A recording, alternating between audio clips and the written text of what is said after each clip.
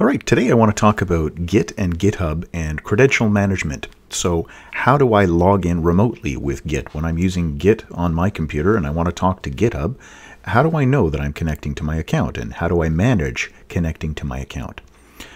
Essentially, there's two main ways that people use. One is with HTTPS, using a username and password, and the other one is with SSH keys.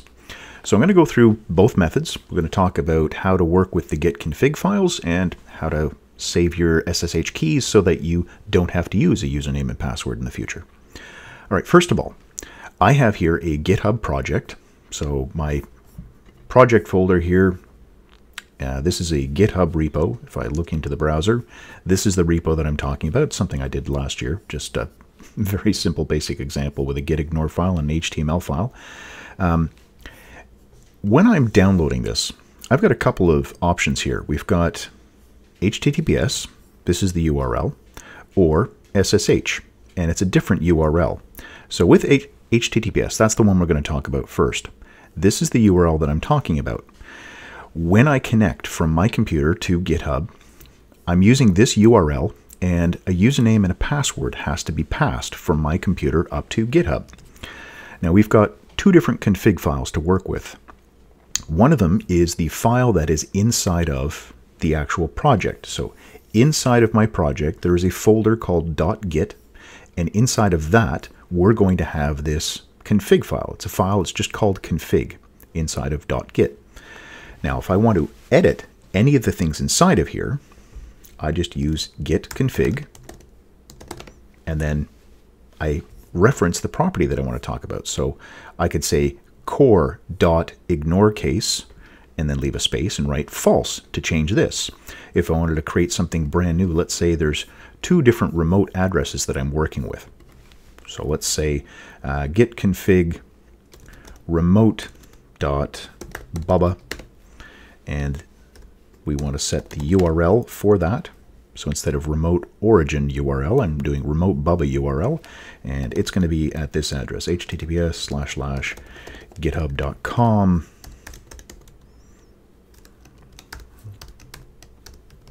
Professor Steve / Gitty, or some other URL. Let's say instead of GitHub. Oh, I'm trying to use the terminal as if it's something I can use the mouse to interact with. All right, so it's a completely different URL. That's the point that I'm trying to make here. Now, inside of my config file, I've created this new section called remote bubba, and there's the URL. So if I was doing a push or a pull command, instead of using git push origin, I'd say git push bubba, and here is the URL that I would use.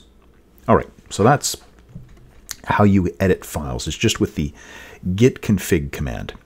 Now, that's the local file that is inside my project. Right now, it's set to use the HTTPS URL. That's fine. Now, globally, we have another config file. Now, this one is called .gitconfig, and this one is inside of my user folder. So let's open up another terminal here, and if I said cd to my user folder, inside of here, there's going to be a file called .gitconfig. Let's just do ls. No, we need ls. We want all the files showing up inside of here, and there it is. There's my git config file. That's the one that I have open here. Now, to work with that one, I can be anywhere. I don't have to be in this folder to do this, but I would use git config, same as before, but I have to add the flag global. Now I'm talking about this settings file. If I want to change one of the properties, we could say user.email is now going to be steve@home.org. Now, typically, you're going to use the email address that you have for GitHub. That's what you want to have inside of here. Your username from GitHub, your email address from GitHub. But we can set these things at a global level. Now, there is, with that username and password, If you're just using HTTPS and you haven't saved anything else and there's no credentials saved on your computer, you're going to be prompted every time you try to do a push or a pull from your repo. So back here, I'm in my project folder. This is the config file that I'm working with. And if I hadn't saved credentials, when I try to do a push or pull to this URL, it's going to say, hey, what's your username? Hey, what's your password? And I'd have to provide them. So to save us some time, what we can do is globally, we can set git config -- global. If I could spell it, this would go a lot faster. Inside of here, instead of just setting name or email, we want to set sort of a default location where we want to put all of our pushes and pulls. So we're going to say URL dot, and then we're going to provide our username. Oh, sorry, HTTPS. Our username. Whatever your username is, you would put here, and then at github.com.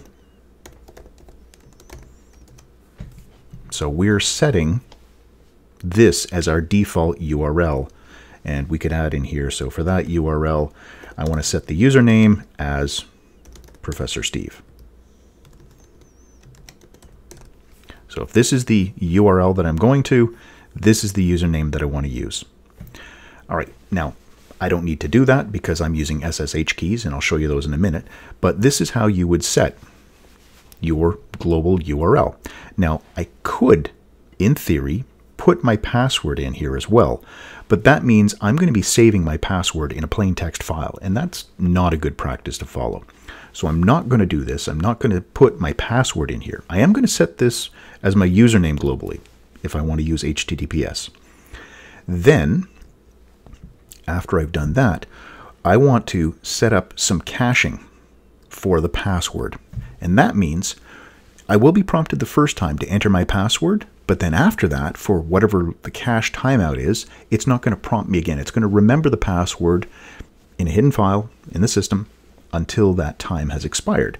So we're going to say config global and then credential.helper, and that is going to be equal to cache -- timeout, and you can put any number that you want. If you use the number 28,800, that's 8 hours. That's kind of a work day. So you could do this. You can say git config global credential.helper and then cache the response. So once you've provided your password once, it's going to hang on to it for 8 hours. All right, so that's HTTPS. Now the other way of doing this, SSH. We don't have to work with usernames and passwords. We're just going to create an SSH key. So this is basically creating a little public key that we save on our computer, and then we give GitHub a copy of it, and then it can say that, okay, yeah, you are the person that you claim to be. We just have to provide that password when we create this initial key. All right, let's do that. Now, on the GitHub website, they have a great set of instructions for doing this, so I will show you where those are. In your account, so if I go into my account and I go into my settings, it's going to bring me to this section of the website, and then I want to go into SSH and GPG keys. Here's the SSH section, and this is a key that I have already uploaded, so this one is on the website, and that's why I don't have to provide username or password when I'm pushing and pulling to my repos. We've got a guide right here. This is the link, generating SSH keys. So I'm going to provide this link down in the description. Brings you to this page. There's sort of 3 main steps. Check to see you've already got an SSH key. If you do, we can just use that one. If not, we're going to create one. That's the second part. And then adding that SSH key to the GitHub account. So checking to see if they exist. Let's go back into VS Code here. I want to know whether or not these exist. So I'm going to go into my root folder. So I'm inside my user folder, and inside of there, there's going to be a folder called .ssh. This is a file called config that's inside of there that we will look at in a minute, but we're looking for the .ssh folder. So cd.ssh. Okay, great. I've got the folder. That's good. If I do ls, list everything inside of there. Here we go. idrsa and idrsa.pub. This is my public key right here, this .pub file. That's the one that I want to make sure. I want to make sure both these files are there. If they are, I have a key that I have created, so I can use that. Or if you don't have the folder, or if you don't have this file, then we're going to generate it. That's the second step.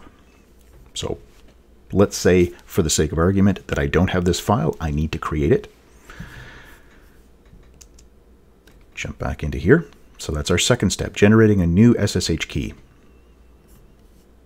Now, they have it for Mac, for Windows, for Linux. The instructions are very similar for all three of them. We're going to run this command, SSH keygen -t rsa -b. Let's zoom in on this, make this a little easier for you to read.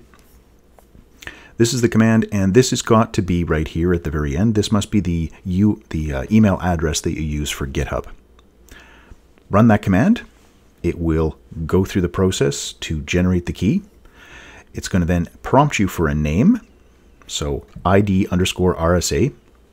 That's where we're going to do it. And you can see inside of your user folder, inside the .ssh folder, that's where it's going to create it. So you want to write out this full path like this. This is what you want to add. Just replace you with whatever your username is on the computer. So that will generate the file. You're going to be prompted for a passphrase. So this is if you ever want to change the password, if you ever want to edit the file, replace it, then you need to know this passphrase. So make it something you're going to remember, write it down somewhere. So we're going to generate that file. Once we have that, you may need to run this eval command. This is going to start up the SSH agent in the background. So you can then run this command SSH add, and this is going to add it to the keychain on Mac OS. On Mac OS, there is a keychain where all your passwords and keys and so on are saved. If you want to see where those are, if we open up the program called Keychain Access, inside of Keychain Access, if we go to Local Items, and we scan down through here, there it is. There is my SSH key. You can see it starts with SSH. This is the key that I created that I'm using to talk to GitHub. So we have that key generated. We need to start this. You want to create that config file or edit the config file inside the SSH folder. That was the one that we had in VS Code here. This is what it looks like. Host for all hosts. Add keys to agent, yes. Use keychain. This is important for the Mac. And then this is the name of the file that we're using, IDRSA. And then the pub is the one that we're going to upload. We'll get to that in just a second. So you've started the agent, you've edited this file, you've added it to the keychain. That part is good. Then the last part is we want to add this key to the GitHub account. So I can click on the link here, or if I go back to the original page, if you had an SSH key that you wanted to use, here's the same link going to this third step. Again, you got your choice of Mac, Windows, or Linux. We're going to run this command right here. Basically, we're going to copy the pub key, the public key file. We're going to copy that to our clipboard so that we can then paste it onto the website. If you're on Windows, this command is the exact same, except instead of pb copy, it is clip. C-L-I-P. That's the command on Windows. Now, back into our own account here, the SSH section. We click on the button for new SSH key. You're going to give it a title. You're going to paste the key in here. So the one that we just copied from the command line, we paste it inside of here and click the add button. That will add it. And then back on this page, you will see the key that you just created. If there was a password, I believe that you are prompted for the password when you go to add the key. But that aside, you will then have the key here. Once you have that, now you don't need to use the HTTPS with the username and password anymore. So back in VS Code, back into our project, inside of here, instead of using this URL with the HTTPS, we're going to switch over to the SSH version. So this is inside my project, inside the .git folder, opening up the config file. I'm going to change this URL right here. Or we can, on the command line, we can edit it as well. Let's go back into a project. Yeah, this is the project one. So inside of here, I can say git config remote.origin, and then I'm going to change it to the new one, or sorry, .url. I'm going to change it to the new one. If I jump back to my repo, and inside of here, instead of HTTPS, I'm going to go over to SSH, and this is what they all look like. I'm going to copy that. They all start with git@github.com, your username, and then the name of the repo. So right there, this is what I'm going to change this one to. And there we go. So I've now changed it. So this is now going to want to use SSH to try and connect, and it's going to try to use that key. So if in my folder I do git pull origin, and we'll do the master branch, there we go. So I've got everything that's there, and the same thing for the push. I can do git push origin master with my key set up, and I'm good to go. All right, so quite a few things covered in there. I will provide the link to these instructions so that you have your own copy of how to do the SSH part. I do recommend setting up the SSH key. You can stick with the HTTPS version if you'd like, but the SSH is going to be just a little bit easier to manage once you've gone through that initial setup. You won't ever have to enter the username and password again. All right, hope that helps you out, and as always, thanks for watching.